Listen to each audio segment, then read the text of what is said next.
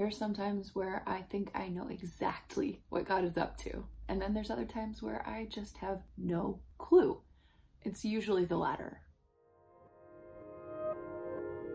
What's up, y'all? It's Rachel Elizabeth, and you're watching Real Talk with Rach, where we talk about real things because it's the real, honest, vulnerable, hard things that get us deeper in relationship with others and deeper in intimacy with God.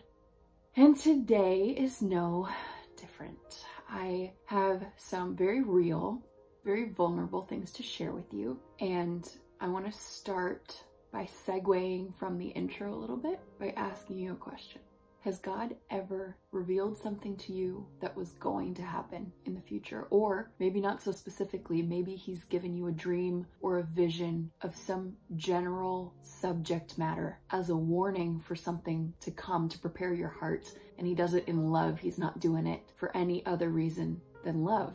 Or maybe he's led you to a passage of scripture that doesn't quite make sense, but you know it was him who led you there. Not too long later, you realized that he was writing these passages on your heart to prepare you for what was about to come. I'm curious to see how many of you have actually had experiences like that. So please, if you have, tell me in the comments below. I definitely have. There was a time at the beginning of the year where God warned me about a storm that I was going to walk through, and it came and went, and I was so grateful for that warning because I don't think I would have handled it nearly as well had I not gotten that warning from him. Likewise, I had another dream recently that I didn't understand, but it is slowly piecing together, and I have a much better understanding of what that was about. And I believe that that was also a warning for something that was yet to come and maybe is still coming. Again, just to reiterate, when God warns us of things to come, it's in love to prepare us to stand firm and remind us that he is God. In every circumstance, he is sovereign. He's still on the throne. He's in control, and you are in his hands. It's all love. There are no warnings from God that are meant to instill fear in us. In fact, any fear that has to do with punishment or pain is not from God. So any warning you get from him is a loving father's way of letting you know, hey, something's gonna happen and it's not gonna be super easy, but I'm here and you are with me and I am with you and no one can snatch you out of my hand and I'll take care of everything. That said, God's also done this for me with his words, the way he speaks softly to our hearts when we're listening for him. And it didn't make sense at the time. What he said was, you have done nothing wrong. And it threw me off, but then that same day, I got a message that could have been used by the enemy to completely deflate me, discourage me, and maybe even knock me off course a little bit. But I remembered that word he'd whispered to me that morning, and I relaxed. That thing didn't have the power over me that it could have had, because my Father was leading me, and he knows what's coming because he's outside of time and he is God. So rest assured, nothing happens that he isn't aware of.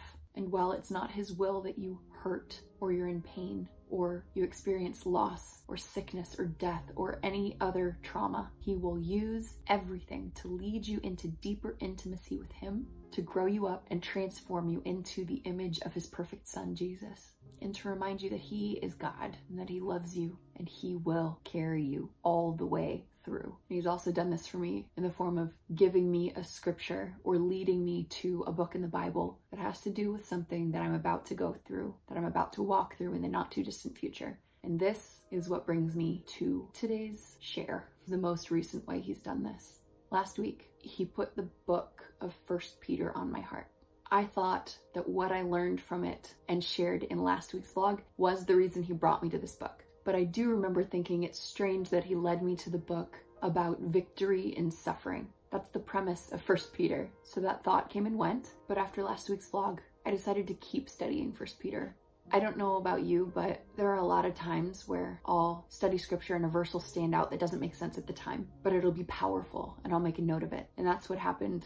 I finished reading 1 Peter last week. But then over the weekend, I was surprised by a conversation with Jacob, my boyfriend, that led to a very honest confession and a breakup. The confession was that for some time, Holy Spirit had been putting on his heart that he needed to dive into some deep healing from some stuff in his past and the divorce and stuff he hadn't really faced head on yet.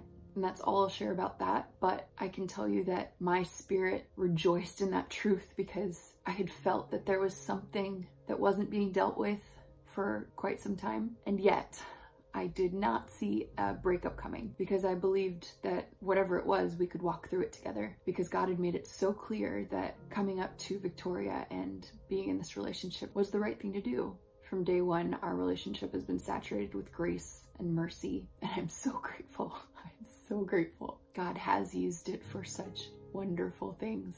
I'm really marveling at the fact that God uses everything for good, even really, really hard things. And the thing is that I've learned so much about how to love in new ways, how to love sacrificially in relationship when it's really hard. And God has redeemed so much for me through this relationship too. So I don't know what the future holds, and I have no idea what this process is going to look like, or if I'll even stay in Canada, but God is still good, and he's still on the throne, and Jacob and I are both in his hands, and I still trust him even when I don't understand. And the passage that stood out to me last week that I know a lot of you will be able to relate to too, and be comforted by, hopefully, like I was, and like I have been even today still.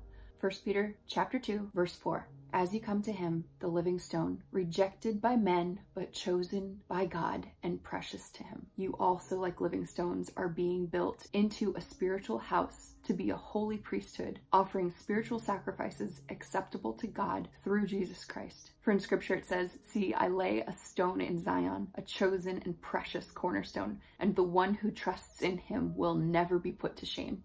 And all of that is so beautiful, but I want to focus on verse 4 that stood out like it was highlighted before this weekend. And that was that Jesus was rejected by men, but chosen by God and precious to him. But so were you. So are we. And after this breakup, this passage was such a comfort to me, and I reread it this morning because, y'all, I don't need pity, and I definitely don't need any comments about this relationship right now. But I have been rejected countless times. And in the past, rejection has been the lie the enemy has used to tell me that I am not worth the blood of Christ, that I am not as valuable as he says that I am. But that is a lie. And that goes for you too. If you've ever experienced rejection, then you have something in common with Jesus. In fact, I think you have a lot of things in common with Jesus. So when we know our value and we know the truth, we can stand up against that lie of the enemy and say, you know what? I was made in Christ's image. He is in me, I am in him, and he was rejected by men, but he was chosen by God and precious to God. And I may be rejected by men. In fact, it's a promise that in this world we will have trouble, but we need to take heart because Jesus has overcome the world, and we have overcome the world because we're in him. In him, we are also chosen and precious to God. So we, through this truth, in this truth, can handle every rejection by men, any rejection by men, because we are chosen and we are precious to God. That's something to meditate on, to marinate in. Let that saturate your heart. You are chosen by God and you are precious to him. So if you were rejected once, or you've been rejected a million times, or if you'll be rejected, this is for you. This is for us. We're in this together. And for my ladies out there, being 35 and trusting God with your singleness is a lot easier when you know this truth. When you have chosen to chase Jesus and deepen your intimacy with him through raw vulnerability with your Father. When you take the time to get to know him in relationship and you let him see all of you by you choosing to show it to him. Even though he's God and he already knows it, you are fully known and you are fully loved. But in relationship with him, it is so beautiful. There is fullness of joy in his presence. And I promise you, no matter what the future looks like, I know and I can tell you that God has really good plans for you. No matter what you've endured, no matter what you will have to endure, it's going to be worth it. Jesus is worth it. No matter what, relationship with him is worth it. Intimacy with him is worth every vulnerability, every hardship, every trial. Your faith is just being strengthened. Let go again, trust him again, keep walking it out, and remember that whoever trusts him will never be put to shame. It's truth, y'all. Will you believe it? Thanks for being so understanding. The journey's not over yet. If you liked this video, give it a thumbs up, subscribe to my channel, share it with a friend that needs it. If you'd like to support this ministry in any way, you can become part of my Patreon family or simply donate using the links in the description box below or the links in my Instagram bio. I love you and I'm praying for you, and I'll see you next time.